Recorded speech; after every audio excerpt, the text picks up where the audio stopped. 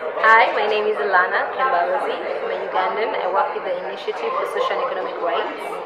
And we've been very actively engaged with the UPR right from the consultation to report writing and to advocacy and lobbying. We think the UPR is a very important mechanism. It's another platform for us to raise issues that we've been working on through a variety of approaches like litigation or community engagement. We get another international forum to get those issues had and to hear states recommend Uganda to work on these issues is really important because the UPR is a peer mechanism and there's been a lot of evidence that states are more likely to implement those recommendations. So we definitely think it's a valuable platform in addition to treaty body reporting and other ways in which we engage internationally to ensure the issues we're advocating for are heard by the state. And the thing that's worked, that we thought was really effective for the UPR, was really engaging with diplomats, either one-on-one or group presentations. By doing so with proper documentation, we made fact sheets that we thought were very effective. We work on economic, social, cultural rights, so there's a lot of data that people need to understand a lot of issues, like percentages around financing and a lot of data, and the fact sheets help us make a very effective case for why ESCRs need to be invested in by the state. And because they had recommendations, it made this, I think our feedback was that it made it easier for the diplomats who are able to pick up recommendations that they thought were in line with their priorities and to be able to easily put them out there. We had made smart recommendations and some of those came through in the reporting. So I think having written documentation with recommendations is very valuable in the advocacy and engagement you do with the diplomats. Yeah, I'm called William Anyolitho. I'm the Executive Director of an organization called Life Concern. We are based here in Uganda, particularly on the northwestern part of Uganda. Coming to speak about my experience with the UPR, especially the first circle. Actually, I was part of the team that went to Geneva when Uganda was being reviewed for the first time. Our experience there was quite interesting because we were able, with the help of Civicus, engage with the different diplomats from different countries who were able to collect our views from the civil society perspective and take those views over to their respective countries so that they will use some of the issues that we raised during the review process. Something that we feel that was very, very good because we achieved at the end of the day when Uganda received about 177 recommendations. Out of that, Uganda was able to accept about 142, 43, if I can still recall. And for me, I thought that was a very, very good thing that civil society in Uganda did. If anything, I think largely why Uganda was able to accept that number of recommendations was because of the engagement of civil society, both with the government official prior to the review process, as well as during the time of the review process. And when we came back to Uganda at that time, again we had an engagement now with other members of civil society organization to share with them what took place in Geneva. And I'm very happy from that time on, at least most of the civil society organizations are now aware of what kind of human rights situations are in Uganda. And for me, UPR personally, I feel it's a very, very good kind of initiative by the United Nations Human Rights Council. Because for the first time you find that the different countries are able to come together and due to the peer kind of engagement, they're able to speak freely and talk about each other in a free atmosphere. That at the end of the day brings a lot of change, particularly influencing a particular government, how it should address the human rights issues and situations in a country. And then engagement with the second circle of Ugandan UPR process. I think prior again to going to Geneva on the 3rd of November 2016, I think a lot took place again on the ground among the civil society organizations, especially around the thematic clusters. Our organization belongs to civil political cluster. We have been engaging, raising the issues right from the grassroots level and how they feed into the national level. Based on my experience of the first engagement in the UPR circle, it was now possible for me to clearly identify which issues needed to be brought to the national attention, which issues needed to be maybe solved at the local level, as well as even at the international level. As we conclude this circle, we need to immediately prepare and engage for the next circle. So that's the most important and interesting thing about the UPR. My name is Peter Ogenga. I work for Children of the World Foundation as the Executive Director. Before the pre-sessions, we had a training on UPR, information on how the UPR works in Uganda, and it was conducted by LWF, Lutheran World Federations in Kidgum, and then later on in Kampala, where Gilbert Onyango, the regional director for UPR, came and took us through on how UPR works in the country. So in that process, we went to Geneva, and then again we had a training conducted by Hans and the colleagues. So they took us through on how to come up with the recommendations. The recommendation that is action-oriented in nature, and then things to do with should, because most of our recommendation was the government should do this and that. So it was not really smart enough. So in that process, the following day we presented the paper. After making the presentation paper, I was able to send out the presentation to various state officials in Geneva and then back home in Uganda. So on the 3rd of November, we took the privilege, since I work in the community level at the grassroots level, and then many people are saying, oh, you have gone to Geneva, what is the relevance of that information to the common man in Kidgum, who is very far from the capital of Kampala, 8 hours drive, 9 hours drive to reach there. And then I said, oh yeah, what we do is the technology is around the corner. We organize the LCD, the video, the network is available. So we invited the district officials, the local council 5, the chairman LC5, the heads of departments, CBOs, the clan leaders, religious leaders. Over 60 people attended the live screening that took place in Geneva. And then we were watching how Honorable Minister Foreign Affairs Sam Kutesa was able to explain on the different recommendations given by different countries.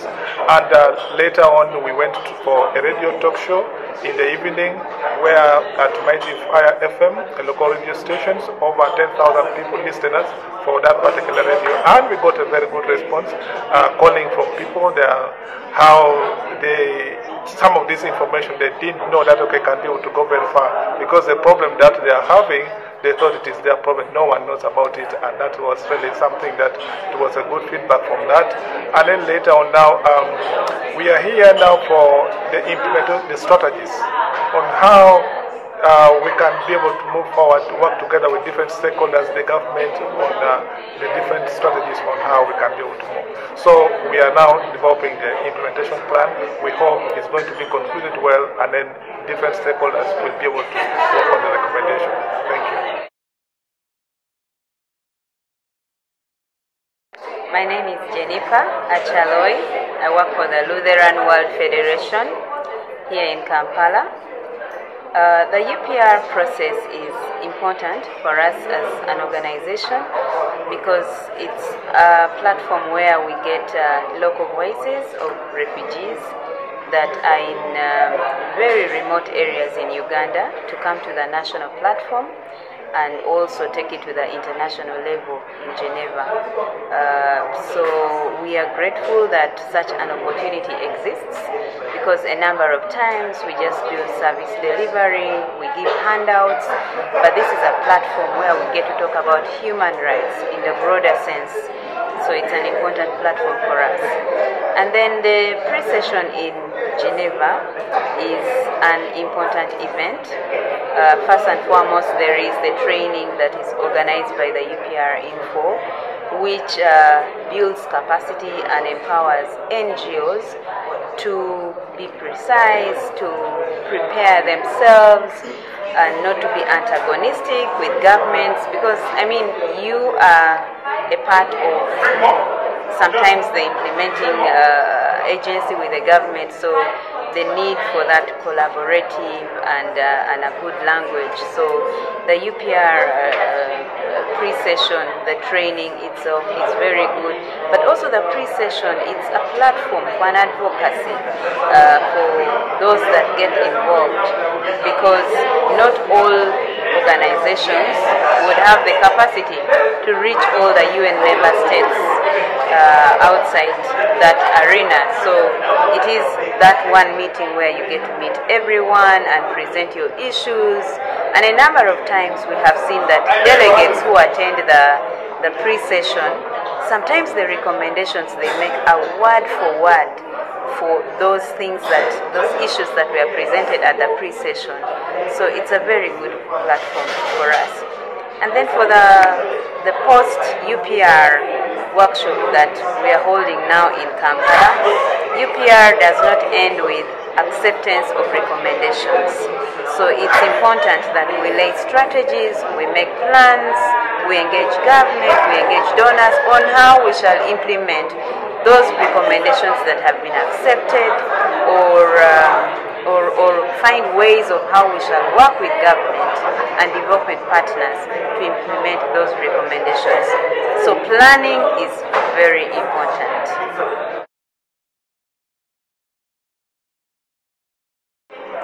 My name is James Nkuubi. I work for Human Rights Network Uganda, which also hosts the National Stakeholders Forum for the UPR, a loose coalition of organizations working on the UPR. This particular workshop has been very central to our aspirations as a forum, because unlike before, it has brought us together as a group of civil society organizations working under the UPR to collectively come up with the best strategies of how we can monitor the government's implementation program, as well as documenting it. And one peculiar thing with this particular workshop is also tasking us to come up with value addition. In essence, for the first time, probably in gatherings, civil society is being tasked to say, okay, what are you bringing on table? Which is quite a new innovation, and in my view tool is our advocacy work, because we come with something on table. There's a recommendation here, we are saying we are contributing this part. Basically, it is giving us an inkling of how to meet the government along the way, on the way, in the middle ground, not just only criticizing and being on the gate side. So I think it's been very good for us, even when you look at the attendance.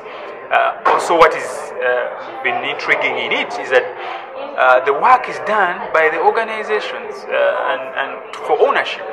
There is no overbearing, like, you know, it's step by step. Everyone who is here is involved. It is intensive, but it is step by step, and the ownership and the attribution of the fact that we did this work will definitely do come out, which I think is a very good sustainability agenda for UPR Info. The fact that it comes and you gives the technical, and then you take over and run the issue for sustainability and also incorporate it in your works. Going forward, we are looking at trying to use these documents that we have got here to undertake a program of monitoring implementation. Interestingly, not only monitoring government implementation, but also us implementing, because remember, we are coming with also action issues that we are going to contribute to. So it's, in essence, we are going to be monitoring ourselves and also monitoring the government, which I think is a new, very interesting matrix and innovation. And we think that with these documents, it's going to be a very interesting, targeted and focused kind of precise work. We're also looking forward to the bigger national workshop with the government and other stakeholders where with these documents, at least we shall not begin from scratch when we are discussing. We shall have some documents to begin with and say, guys, here we are, can you meet us along the way? So I think for, again, a long time, when you go for meetings, when you have nothing, we are debunking that, and this time around we are saying, here we are, meet us along the way, we have some documents that we can adopt as one. So I think for me, these are great innovations for this particular post-UPR workshop for civil society in Uganda. My name is Galabs Aisha from the Muslim Center for Justice and Law.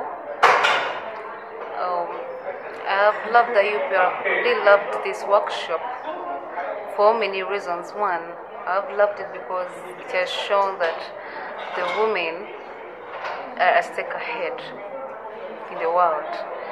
Because I've really appreciated the discussion about the women rights, and then the discussions on the vulnerable persons in Uganda, in the world at large.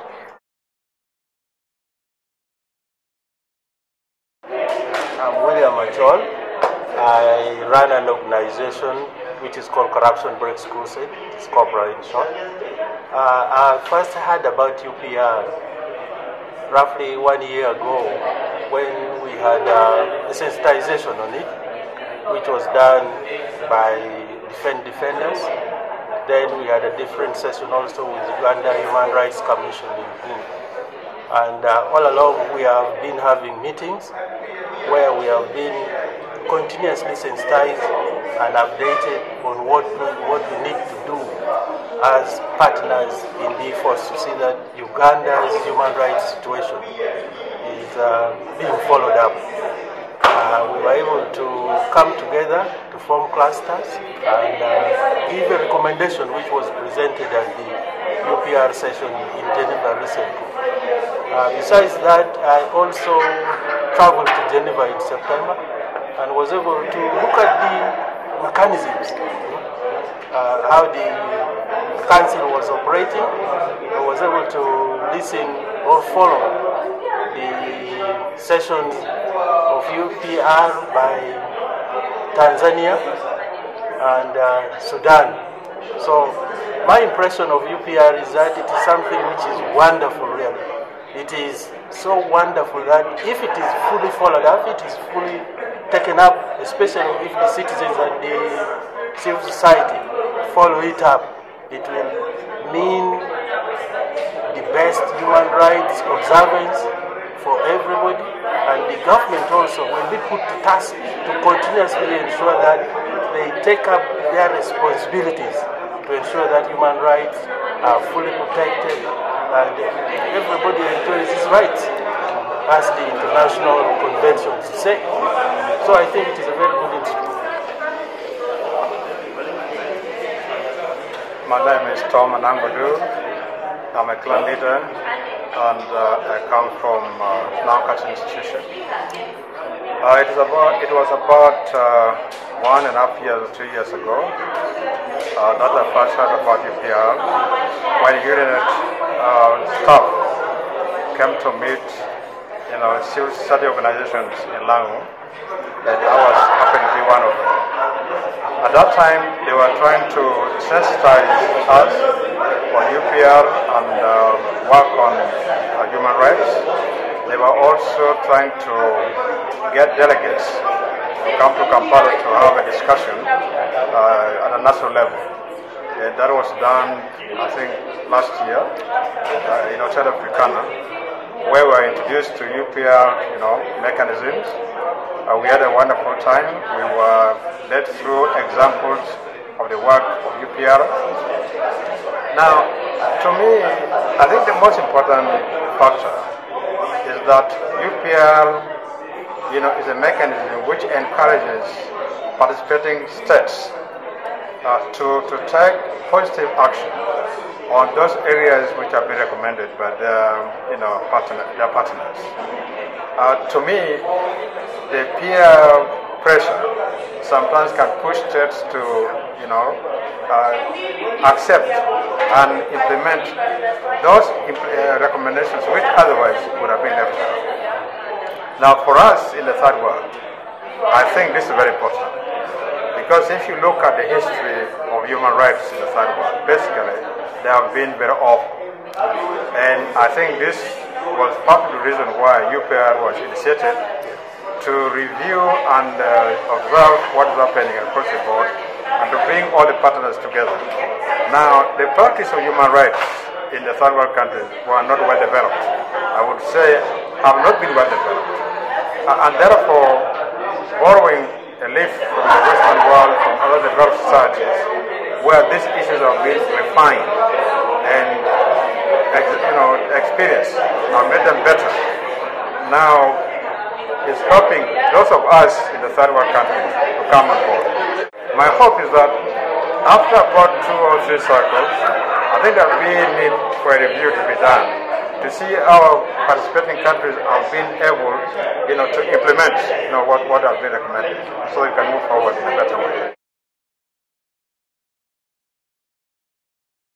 My name is Pamela Ngwich, and I work for Ulu Women Economic Development and Globalization. And I think that what is really important about the UPR processes is because it is one of the tools that allow us civil society engage with the recommendation given by different countries, especially also to understand the performance of human rights indicators in our country. And I learned a lot through the processes of UPR, which is important for me, is that I can engage and have a collaborative platform with government and also play complementarity roles. And I think that the processes also allow significant planning and engagement for the next years to allow recommendation passed to countries to be worked upon, but also to address what has been pending within the UPR recommendations and what appear as been noted in the recommendation. So that gives us a broader approach to work and ensure that what is still pending accepted in the next UPR processes. What has worked well for me is to see the real issues in Uganda passed into recommendation by other countries. So I practically learned a lot that other countries understand what is happening with human rights situation in Uganda.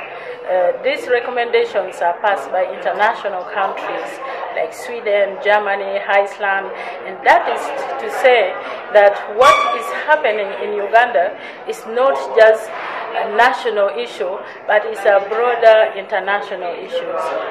Yeah. So for me, unpacking these aspects during the UPR process review, even at Uganda level, really works for me to understand that we have other bodies that play complementarity roles and also support the fact that the state mandates to work towards achieving the goals, especially human rights goals in this country, is really what has worked for me, because I found myself through the processes. The issues I was struggling with in my own constituency is an issue that has been highlighted even at international level, which I know it is at global level.